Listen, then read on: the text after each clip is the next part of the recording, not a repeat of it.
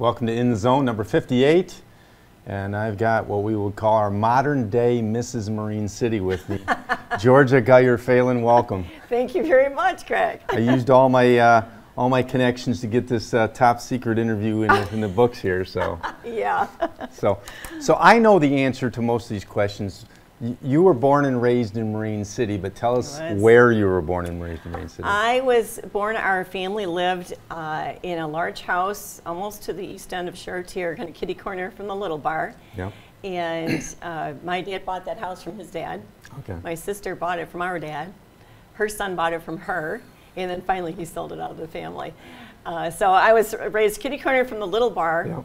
but that was a little too upscale for us. When I was an adult before I ever ate across the street at the Little Bar. Right, exactly. Yeah. Well, and you were really sort of close to everything there, you know, whether it was getting to Bell River to go on a little boat ride as a kid. We used to ice skate on Bell River all the time, and you had to stay away from the edges because there were still drains from people's homes draining. And stay down the middle. We'd go ice skating. I had a girlfriend who lived almost directly across Bell River on the point. And my mom was always like, you do not swim in Bell River because of said drains and stuff. But to get there, we'd have to walk all the way to the bridge and then all the way back up. So in the summertime, we would swim across, run through her yard, and jump in the big river. Yeah, just to cleaned off. Which is what we would call it, the big river. Right, yeah. Yep. So you were born in an area, in a day and age when you could basically come and go as you pleased all summer long. Oh, when we were little kids, you say, just like probably now, you stayed on the block. You know, your mom had to be able to yell out the back door and hear you. But my sister and I, when we became old enough, and cause we would walk to the beach every day in the summer. There's just the two of us. We'd walk up to the beach. We'd swim for a few hours and come home and eat double Jack or peanut butter and jelly sandwiches because we were starving. And when we got older, then we learned and knew how to swim well. We swam at the Edison, which is now Lighthouse Park, and called the Edison because the Guy Center building was the Edison building. Yes. We used to go get free light bulbs. Free light bulbs, yeah. They'd send us for free light bulbs too all the time. Yeah. So yeah, it was definitely a different era. Yeah. And I wouldn't sit here and say it's better or worse or whatever because it's just different. Right. You know, things evolved. I was not raised the same way as my parents. My parents were born in 1917. Right. So we were born to them when they were way older. Yeah. But you know, he tells stories about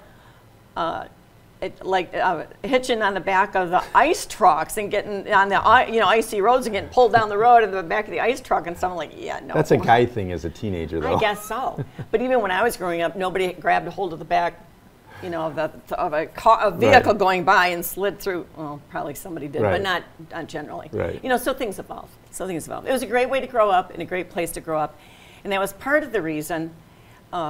You know, I got involved in a lot of things in Marine City because I thought it can be better than this. Because downtowns were starting to fail. Well, if you look at from those days even to this day, it's still a cool place to be and see and do. It is, but there was a gap in there when things moved away from towns and cities into malls and Kmart's and malls and that kind of thing. And so, you know, when I was a kid, I remember Kmart going in out at 23 and Gratiot, and then it grew around there, and then the malls were built and everything, and it did pull business away. Sure. And then there was this movement when I started getting involved with this. I could see this movement towards towns again. They built places like Partridge Creek, and you look at that and go like, it's like a downtown. They're duplicating a downtown, right? Only with a parking lot like a mall. Right. We have this.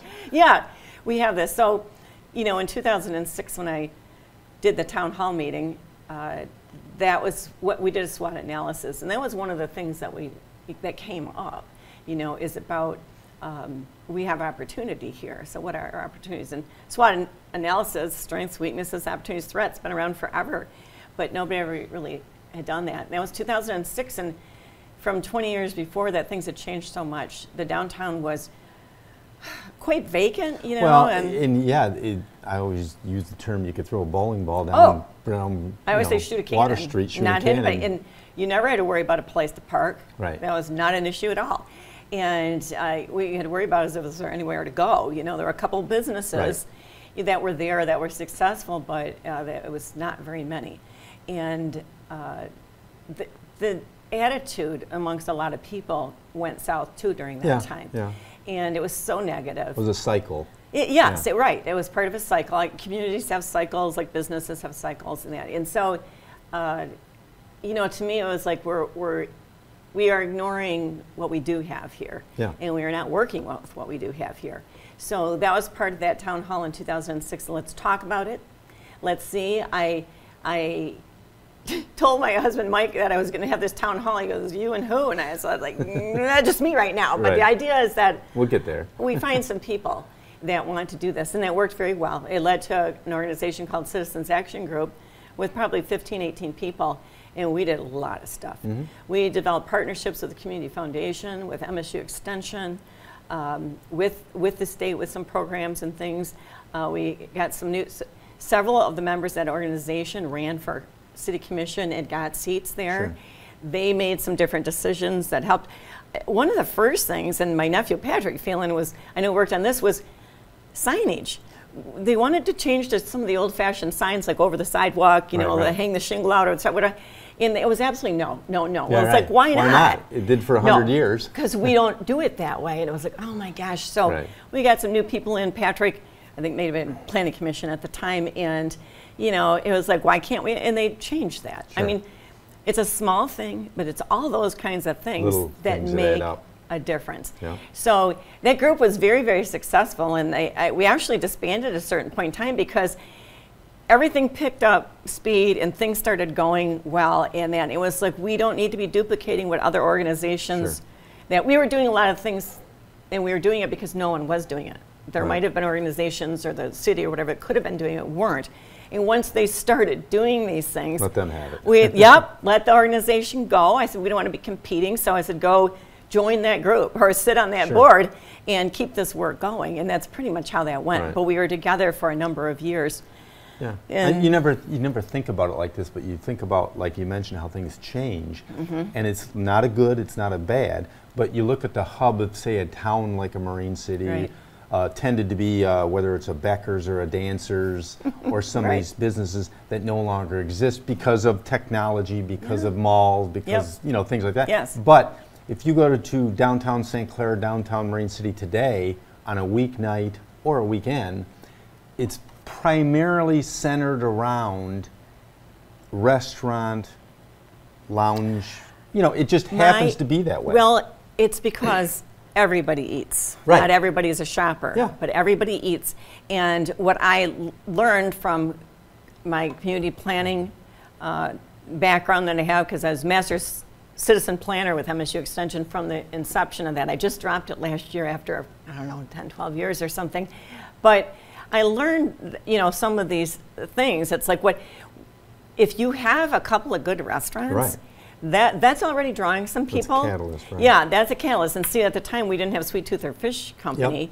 And so it's like, okay, so we've got a couple things. Anita's was there, you know, Gar's and then Gar's was there. On the other side of town, Little Bar was there. And we've got that. So one of the things, it's like, what do we have that's a strength? And what that town hall meeting came up with is one of our strengths is like, we have 10 antique stores in the downtown area. And it was something that people that live there didn't think about. And they didn't realize people were already coming to Marine City for that. If they knew about it, they came. Because for somebody who's an antiquer, they'll drive 2 hours to go to a town with 8 or 10 stores right here, right there. Spend all afternoon. Spend the whole day there, and then they'll eat. And if there are other stores, they'll do that. So we decided probably the best thing that we could do is start marketing, because if people came, they enjoyed it. And the other thing we used was our historical architecture that was still intact. You know, not all communities had that. No urban renewal in the early 70s like other communities did, which we don't have one of those beautiful parks on the river with you can walk the whole thing. But we have parks along the river. You can walk it. You walk in and out and so, but we do have those beautiful buildings that they can't duplicate. And they don't duplicate. And so that, again, that was another strength, you know, to work on. So we worked on marketing, and you can't believe how much exposure we got for almost no money, because we didn't have a lot of money.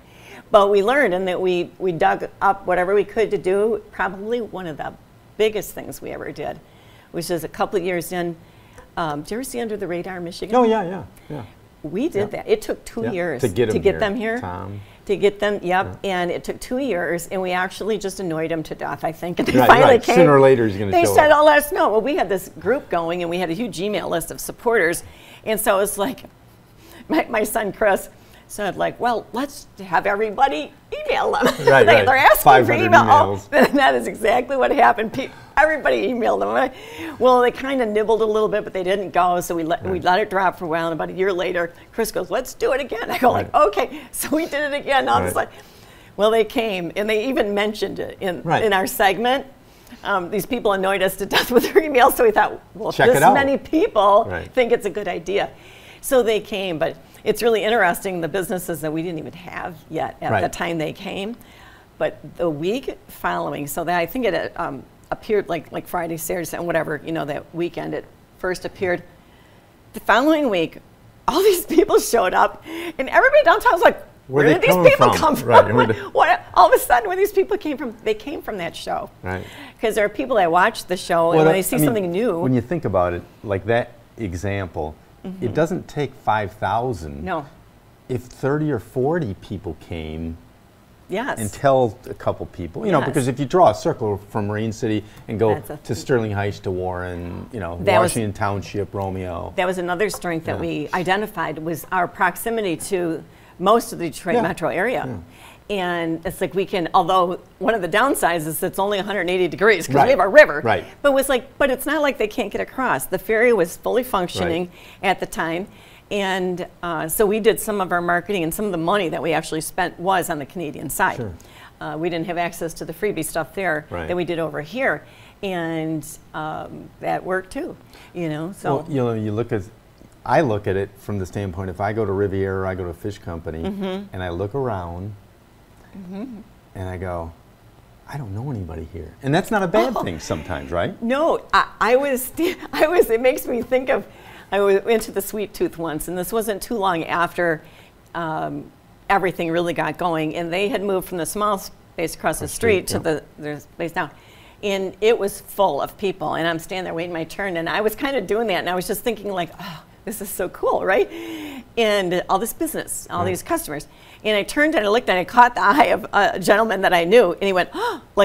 There's somebody I know. He did. He actually came over and he went, "You're somebody I know." He goes, "Look at all these people. I don't know anybody." And I said, well, I go, "Is that a good or a bad thing?" He goes, "Well, I'd like to not have to wait." He goes, "But it's exciting for the community and the business support." Well, sometimes I'll drive to go to Fish Company, Anita's, wherever, and I'll be a little mad because I can't find a spot. But I know that if I go around the block, I'm going to catch something on the backside or catch another spot. It's not like if you go to the mall, if you go to Somerset, you go to anywhere, you're going to be 400 yards away. That's what we always tell people when they complain about the parking. One of the things we said in that meeting that was a threat, they go like, "Well, what about parking? If it gets busy, what about parking?" You go like, "Oh my gosh, 2 blocks. If we should ever get to that, I hope I live long enough to see that, And of course we got there. But there was that. It's like if you're successful, then there's going to be a little bit of inconvenience because it's an old downtown, and that's why people like it. That's part of the reason why people like it. So you park around the corner, around the block, whatever, and I can think about going to St. Armand Circle in Florida, if you've ever been there. And my sister and I parked probably a quarter of a mile from the downtown area where we wanted to go. But we did. You did. And we weren't expecting to park. I said, it's the locals that were used to pulling right up in front of the Ben Franklin store or the Foster Drugs or whatever, and parking right there. That they were like, ugh, now I have to, like you said, you were used to. And I said, well, there's a trade-off there. And, it's not that big a trade-off, really. Could we use more parking? Sure. And I think we're always looking for that. I think in the city, they're always looking for that. I always tell people, there's a public parking lot at Market Street? I'm like, what? I say the same thing. I know where it's at. I don't tell everybody. I don't, because you want it, right? Yeah. Well, and one of the things we did, I went to a workshop that a woman was there from Northville. And it's the same thing, older downtown, and they rejuvenated and got things going again, and parking became an issue. And she said, we went to, and then I ended up doing the same thing. We went to businesses that owned all the way through the block and had parking in the back, and said, why don't you make that public parking? Right. And people can get to your business, but they can get the other business too, but they're going to be going through your business to get to the other side. And that, so we really encouraged that. That was some of the things we got. MSU Extension was fabulous. We went to, early on, they had a program that they started calling Creating Entrepreneurial Communities. Took me a year to be able to say that, right? But it still exists, but in a different format a little bit now. And we got in right at the beginning. And there was like a 4-day workshop thing to go to, cost $3,000. And I was like, oh, okay, we got Community Foundation, Glenn McBride. Yeah, there you go. And they made sure we got there. And we took a team over and we came back with all these ideas. We came back with resources. We came back with a mentor. Julie Avers from MSU Library was our mentor, and she was wonderful. I could always call her and say, like, Julie, okay, this is the situation or whatever, and she could make some suggestions or reach out to her. Like, it was fabulous. We had good timing on a lot of things. Sure. That program was perfect timing for us. The MEDC program to reutilize, a grant program to reutilize upstairs spaces, turn them into apartments over these old, you had to meet the criteria. It had to be old downtown, had to be 0 setbacks to the, on the sidewalks, all these kinds of things. We met at 110%. Well, and I know there's a good half dozen that I know of that were directly related to it. They used it. Two at the Riviera, and I know Riviera, Anita says 3 above it. So there were a number of them that took advantage of that. And what was unusual, especially at that time, this was these were grants that are available to private owners, which was for the public good, though, because there was. And that was another thing. Is like when the stores closed, it was a ghost town. Right. Everybody went home because nobody lived there, and so it was helpful for the to make it for the vitality of the community to have people that live there, and also there's a safety factor. It's like when there are people around, less mischief happens. I always said when people like Lighthouse Park now, that was Edison Park, the teenagers would take that over in the summertime, and people would avoid it because of all these rowdy teenagers, and stuff. And it was like, well, if we go and use it too, if they're up to no good or whatever, they will relocate. And that's what happened. The more that adults used that park, the less that the rowdy teenagers did. Some stayed, the volleyball courts there, swimming and all. Those kids stayed, but the ones that caused the trouble moved on. They didn't want that many eyes on them. So we kind of fixed that ourselves, just from being present. So it was very exciting.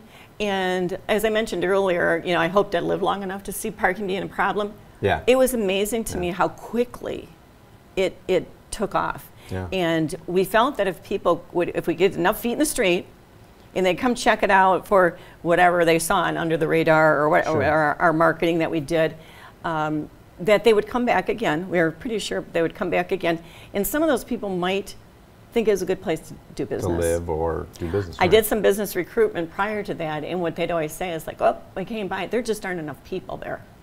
So then it becomes the chicken or the egg. It's like, well, which do you do first? And you pretty much have to work on both of them at the same time.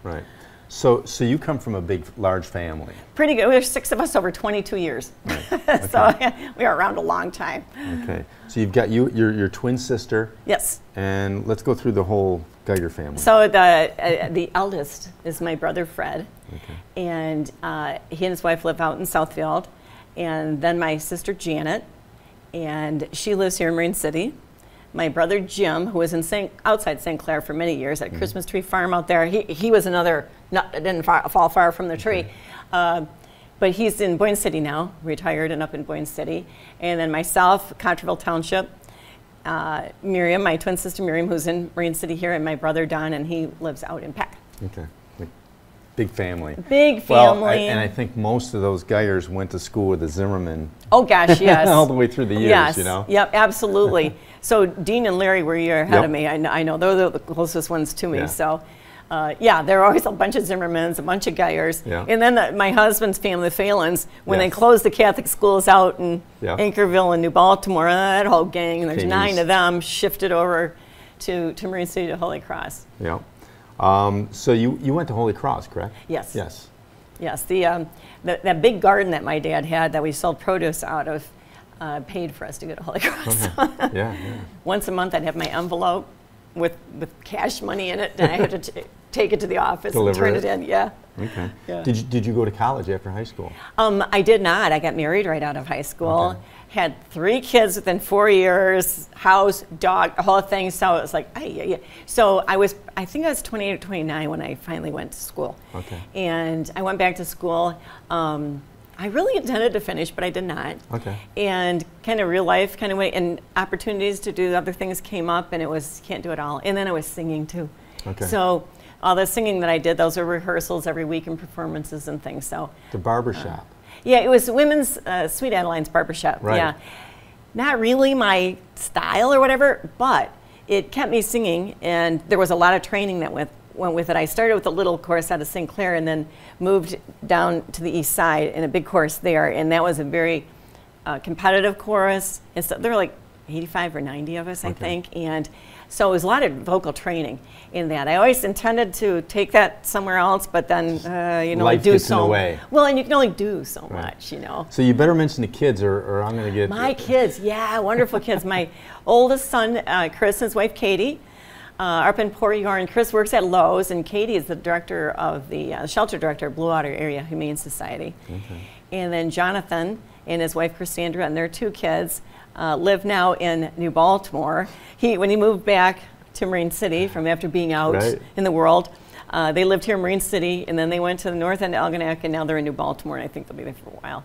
And Jonathan's personal financial manager, and Cassandra's with the Anchorage Schools, and I can't think of what her title is right now, but her degrees are in social work and that kind of thing, and she's in an administrative position now. But I think she's wearing several hats at Anchor Bay. And then my youngest, Matt, and his wife Jillian live out in Williamston, which is outside of East Lansing, where they lived for quite a while. And Jillian's a registered nurse, and Matt works now for the Alzheimer's Association. He worked for about 15 years for American Cancer Society, so now he's with Alzheimer's. And when he was considering that job, he called, you know, talk about it, and I said, well, if you want my 2 bits on this, 2 cents worth on this, I said, cancer gets a lot of attention, as it should. Alzheimer's needs more. There are so many people being fed. The longer we live, the more people. Well, and that's the thing, you know. I mentioned that if you look a generation ago, people didn't tend to get Alzheimer's because they only lived to be 60, 65. Well, exactly. Right? And as the life expectancy has gone up, the 80s, and it's not just Alzheimer's, it's like all kinds of things. Because the older we get, the more vulnerable we're going to get something. You know, something's going to go on. But the Alzheimer's is so demanding for a family. It's really, it's a cruel disease, and it's really tough on a family because they start out okay, but then there's more and more dependency and need and just demand on their caregivers, and it frequently falls to one person, and it's just really hard. It takes a lot of resources in that, so it's tough. I just got back in touch with there's an Alzheimer's organization, St. Clair County. SCC. I'm trying to think of the acronym, but anyway, but it's all for Alzheimer's support group, which is great because and I don't think enough people take advantage of this. They raise funds and they provide respite. So they provide money for respite care so that caregivers can get out of the house. They can do it. If they need to go grocery shopping by themselves, or they need to just go sit in a park with a cup of coffee for a little while. I also think that if every family in America really is associated with something with Alzheimer's. Everybody. I can't think of anyone that I know that doesn't have somebody in their family or in their neighborhood or where, if not all of the above, that's with Alzheimer's. And then you don't even have to be old. There's early onset Alzheimer's, which my husband Mike's aunt developed in her 60s, which was, she had a wonderful career, and you know, that's been 10 or 12 years since she had to leave work, and you know, it's tough. My dad had Alzheimer's, Mike's mom had Alzheimer's. My husband's family did a marvelous job taking care of their mom. They kept her home probably at least a year longer than normal, but there are 9 of them and they're all nearby. And so everybody took their share, but even for that, it got to the point where you know, everybody, we still have jobs and families, we can't be here all the time, and she fell more and she just needed more physical care, and so she ended up out at Village of East Harbor for like 13 months. But when she got there, they said, oh, probably 3 months, something like that. And she went 13 months, so she did pretty good. But again, the family, and it took all of them to be able to keep her home like that. Sure. And I've known people that, I have a friend who was an only child and took care of her mother, and she had, and people should never do this, promised her she'd never put her anywhere. Well, her mom got to the point where she didn't even know who Patty was. Right. And here's Patty, I made a promise, I've got to do it. And we thought, just like we thought with my mom, that we were going to lose the caregiver before the one they were caring for. So, you know, it's a tough thing to go through. I did a lot of research when my dad had it, and sometime later when Mike's mother had it, and he didn't educate himself as much when it was my dad, but when it became his mom. But there are wonderful resources. There are workshops to go to, and you learn so much. And he wrangled his siblings to go just to learn more, because you can handle it better the more you know. Right. Yep.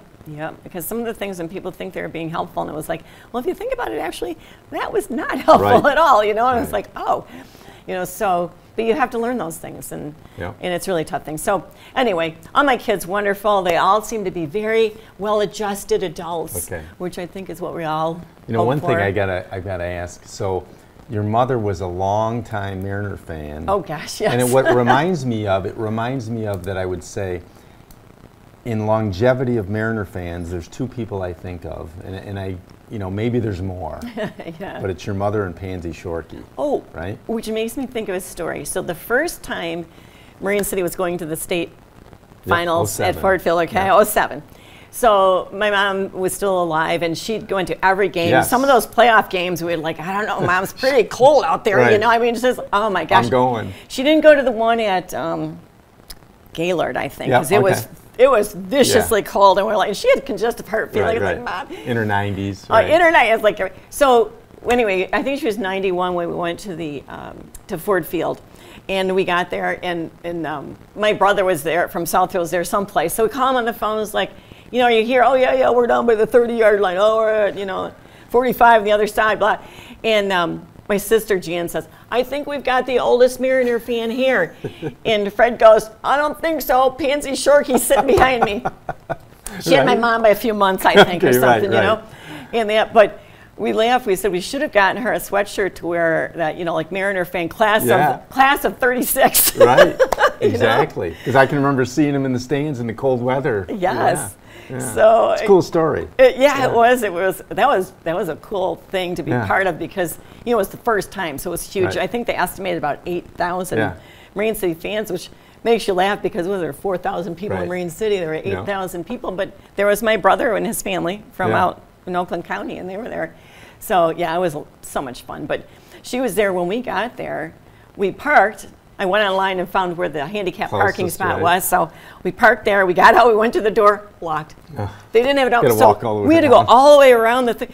She's like, we'll pull out, Mom. We'll take you. And she's like, nope. I can do it. So she'd walk a little ways, then we'd stop. And she'd take a little breather, and then we'd walk a little ways. And they saw us coming. Well, Ford Field, yes, there was a lot of steps, but it was a breeze once you got in, right? Well, you know what? They saw us coming to the doors are glass, and I could see somebody coming with a wheelchair. Really, because we had this little old lady, that were, they came, and they had her right from the door, and then they wheeled her. But she was not going to sit up there in that wheelchair. She was going, I'm going down to the seat. I go, okay, but when we come back, we're going to wait until everybody's gone, and you're going to take your time. So, which she did, but boy, she wasn't going to miss that. Yeah. Cool story. And we won. Anything else I missed, do you think? I don't know. I think that, there was a workshop that we had when we were starting. Dave Ivan, his name came from MSU Extension, and did this, and it was called Can Small Towns Be Cool? And it was something that we were like, we're not very cool. And what he showed us were best practices of communities from all over the country that were so similar to ours, that they just said, what do we have? What are we going to work with? And let's go do this thing. And they did it. And that was enlightening to so many people. They're like, well, they did it. Well, the one thing that I've always thought of as well is whether you're at the River Crab, or you're at St. Clair at the park, or you're in Marine City, and sunny, beautiful summer afternoon, and a 1,000-foot freighter goes by, and the locals are all sitting talking. Yeah, and when you no biggie. and you can tell the locals from the visitors, because the visitors are like,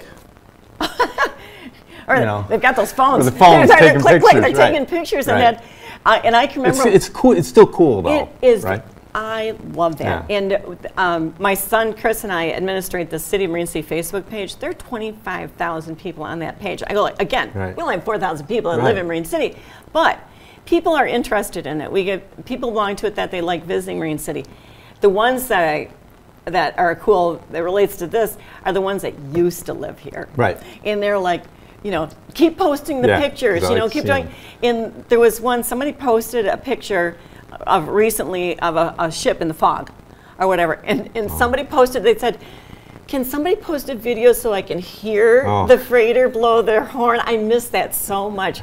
So it's the kind of thing that when we're here all the time, we don't appreciate it. Or sometimes you complain because it's 6:30 in the morning. Oh yeah. Well, I don't know. When I grew up, it's like that didn't wake us up. Right. It's like we were so used to it. My sister's one husband, when they moved into Marine City, and she grew up there, and he didn't. He was getting woken up all the time, and she was like, "What?" So she was like, "Don't wake me up." She's like, but he got used to it too, so that you don't wake up. But I don't think I'll ever lose my appreciation for this location. Another thing is when you drive in Bell River Road and make a left-hand turn onto Broadway, if there's a freighter going by Broadway, you'd swear it was on land. Well, and if you didn't know what it was like, what is that? Yeah. What is that?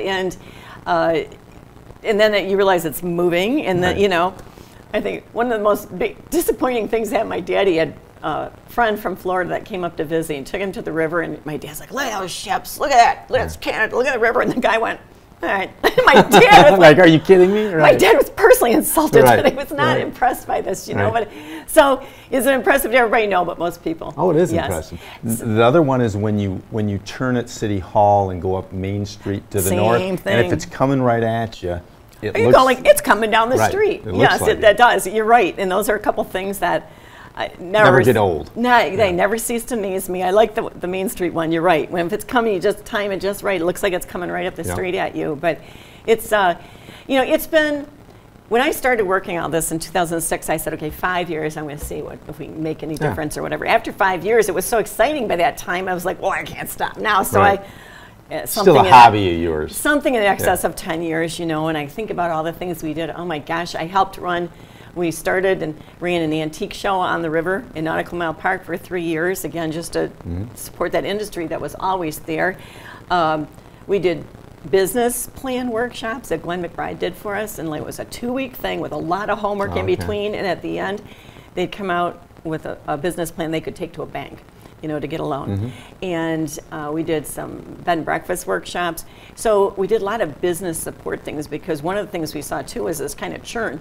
People, I'm going to start a business, but they didn't have the knowledge, they didn't have the funding, they didn't, and that's so it's like, well, let's provide that. And we partnered up with the Chamber of Commerce and created a marketing committee that we used to do this, because it was like, I can't just do this like, Georgia's having a, give me your money. And so we used the Chamber of Commerce, but and so that worked out well for them as well. And again, that was an organization that should be part of what they were doing. What they do. Yep. So it was fun to do. It's fun to live here, in Marine City. I love to travel. I love to go see other places and that. But my whole life I've done that. It was funny, even way before any of this stuff, I was always taking notes in the back of my head about things that I'd seen what people were doing. Places. Yeah, and I've got a couple other little projects that I still would like to get to. I do belong to the Marine Cities Garden Club, which is a pretty loose organization. But that was another thing. My dad told me that. Well, he didn't tell me about the flowers. He told me that they used to have boat races in Marine City, like they have in St. Clair now. And he'd said, he'd say, those damn people parking the flowers all the time. I was like, where are they parking in the flowers? Well, in Marine City, if you see that streetscape, the 2 blocks that go to the river, there's a median with flowers and stuff in it. They used to have that. That's not new. That's why it's an odd-shaped street. It went all the way on Broadway, all the way to the Bell River Bridge. And people were trying to park to go to this friend. They were just pulling the flower bed. And my dad, wow, it would make him crazy. And I thought, like, wow. So when they talked about that streetscape, I go, like, that's a great idea. That street was actually built for that. And that, so Mike and I still take care of one block of the streetscape. We have volunteers that take care of. I just found 2 ladies that Which take block care are of you handling? We do the one closest to the city hall. Okay. So like the old Methodist church Market right to the there, church. Market to Main Street. Yep. And I just found 2 ladies that do from Market to Water Street. Okay. And there's someone that does Broadway Park there at the end where that nautical mile sign is. And there's somebody that does, Jude Jobin, who kind of chairs our group. She does Heritage Square Park, which is Old City Hall. And that's so. And that's, so then Old City Hall is another thing. I'm just kind of getting back involved with the Historical Society of Marine City because they are focusing again on that. And they're starting a maintenance fund, which was something that's always been, with me, is like there needs to be a maintenance fund because if the city's going to own it, old buildings are expensive to maintain and things have to be taken care of. So no plan's going to fly unless there's a plan to take care of this building. So the Historical Society has a fund at the Community Foundation. It's at $64,000 right now, and they are working to keep that going up, and it's going to be dedicated towards maintenance for that building as long as the city owns the building. So I'm like, oh, I can get behind that then. That was one of my things on my list. City Hall in and of itself and the whole issue of making it better and increasing its use is probably something that you probably can work on for the next 10 to 15 years. I got involved with it, yes, because it's going to take a lot. But there's now a group that's a composite group from different shareholders in the city, including the city, which is the way that the city's going to own it and use it. It's going to take more than just the city to make that work. So this group, I'm really hopeful that they're successful in making that work. But I think when the Historical Society stepped forward with the maintenance fund plan, I think that was like, oh, I think a lot of people were waiting for that component of it that wasn't there yet. So I'm really kind of excited about that because they've got the players they need, like the community, Pride and Heritage Museum, the Friends of City Hall. There's different groups that are all involved with that, and Historic District Commission and that. So I'm hopeful. That was something that my mom was really into that building. I think it's now primed to take the next step. It is, and they've just applied recently for a large grant. Hopefully, that would be a game changer, just like the other grant that they got for the exterior. This one would it's looking a lot better than it did 5, 6 years ago. Oh, it is, and it's functioning even more. And the River Rec Teen Zone was in that space, and that space was that's already done up with their own bathrooms. They got the whole thing. That's already in use. The rest of it's a little more challenging. That one's at grade level. The rest of it, there's like 7 levels to that building. So before it can be utilized, we're talking some fire suppression's already been done. Bathrooms have to be done. Elevator has to go in. At least some ADA access to at least the first level. But like my old church I used to go to, the main part was not on the floor, so you couldn't, get up. Yeah, people couldn't get in and out very easily. So, those things have to be done. But that's all on the list, and steps have taken place towards all of that. So, it's just such an asset for the community because not every community has a vocal point like that. Right, the center of the city like that. Yes, and that's where it is. I mean, you tell people it's like you got to go to the light at Old City Hall. If you turn left, it's 2 blocks. There's the river. You can see it from there. Whatever. When we started again back with the things we were trying to do, people wanted to see a farmers market. So I was like, oh, I have some background with a little bit of farming from my dad. So I got that started, and that was at that location. Now it's the Lions Club does it now over on their site. But, it's just a marvelous place. People still, now that they have the new gazebo. The new gazebo in there, bandstand technically. People can start doing weddings there again because people would love to do that. And then once the interior is open, really cool venue. Really cool venue. So I'm hoping I live long enough for that one. Oh, yes. Well, thank you for coming by. Yeah, well, I tell you, this was fun. I haven't had a chance to talk about this stuff for a while. And we'll have you back again. It's important to talk about these things and to keep focusing on moving forward. In a positive direction. You got to work on that Mike guy that you live with. That Mike guy, you would get him over here? You got to get him over here. Tell him about those family-owned businesses and and design and build and all that kind of stuff. he did a wonderful job with that business. He truly did. I mean, the business probably 60-some years old now in that, but he doesn't talk about it. Right. Yeah, we'll get him. We'll get him. He goes, I'll work, but I'm not going to talk about we'll it. Get so, him. yeah, well, great. So, thank you for coming by, Georgia Geyer Phelan. Yeah. Number 58 on my list here. You've got the number. Georgia, look at that phone number there, and if you know anybody, have them call that number. Okay. And suggest anybody else to give us an interview on In the Zone. Until next time, we'll see you. Thanks. Yeah. Okay.